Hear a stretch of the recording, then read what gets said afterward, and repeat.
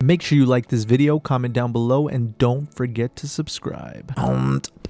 What's going on YouTube? Snipes here with TKOgaming. Oh, hold up. What's that right there? What is that? It's a fucking chest. The 7th fucking chest in the Vault of Glass. We found it. I didn't find it. Somebody found it.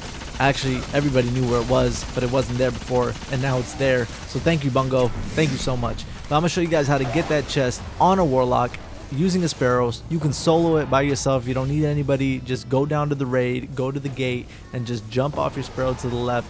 And all you got to do is follow the path and do exactly what I did. It's a lot easier on a Titan and Hunter, I gotta let you guys know. But there are 2 routes to get there, and we are also going to talk about the mystery, the theory behind this chest, so definitely stay tuned for that. Now, there's 2 routes. The second route would be to go from the Templar area. You can wrap around and you can go from there, but honestly, it's not that big of a deal. Just do it from the get-go, from the beginning, like you're seeing on your screen right now. And let's talk about the mystery behind this chest, because honestly guys, as you know, you only get 2 ascendant materials from this bullshit ass chest.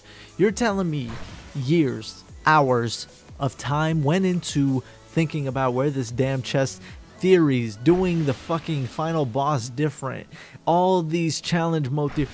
You're telling me that you're gonna give us 2 ascendant shard chests and you're just gonna place it there and be like, oh, whoop-de-doo, there you go, peoples. Go fuck yourself, Bungo. Don't be doing that shit to us, man.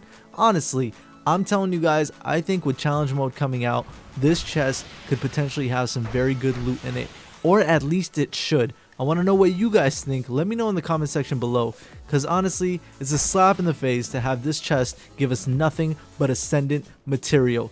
Guys, let me know down below what you think, and obviously we're going to have the best Vault of Glass challenge mode and tutorial videos for you same day of launch. So make sure you guys hit that subscribe button and turn on notifications, and if you want that emblem in the beginning of the video, then you better hit that subscribe button. Make sure you follow us on Twitter if you want free help in Trials of Osiris or any raids or challenges in Destiny.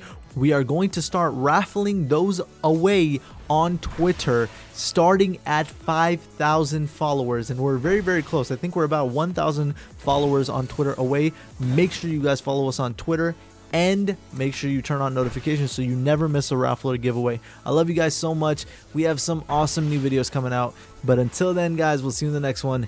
Peace out.